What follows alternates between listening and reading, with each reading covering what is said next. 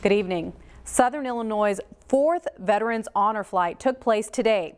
After a 15-hour trip to and from Washington, D.C. tonight, thousands of supporters showed up to greet those veterans when they arrived back home in Marion.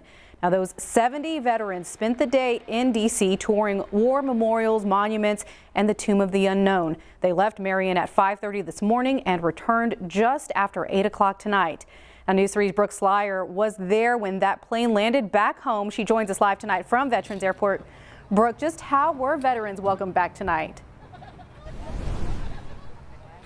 Carolyn, it was high energy at the airport tonight. The last few shuttles just leaving moments ago, but let me tell you, at 8:30 it was packed inside with supporters wearing their red, white, and blue and waving these American flags. Now, of course, this put a lasting smile on veterans' faces.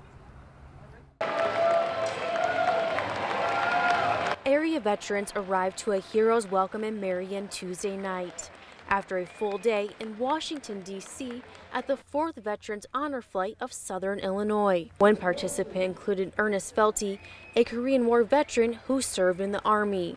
This is his first time touring the war memorials in D.C. The day was wonderful. This group is very well organized. We had a ball, and they took care of us older fellows very, very well. Although Felty has seen the Korean War Memorial in pictures, he says those don't do it justice. I'd seen it before, but it's still touching. I could have been one of them. Thousands of supporters attended the Welcome Home celebration at Veterans Airport in Marion, enjoying food and music until the veterans arrived. This includes members of SIU's Army ROTC program like Troy Berghofer. He's been volunteering on honor flights for the past 4 years, starting in St. Louis and now here locally.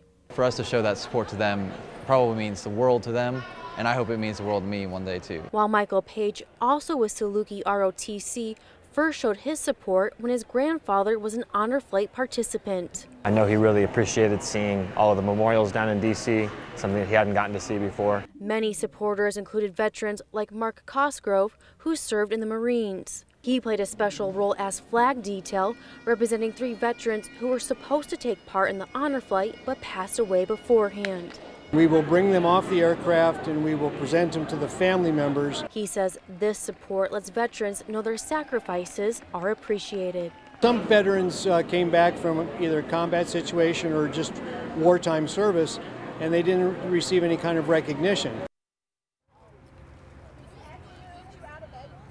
Organizers say they're already finalizing plans for the next honor flight, which is expected to take place in April or May. Reporting live in Marion, Brooke Schlyer, News 3.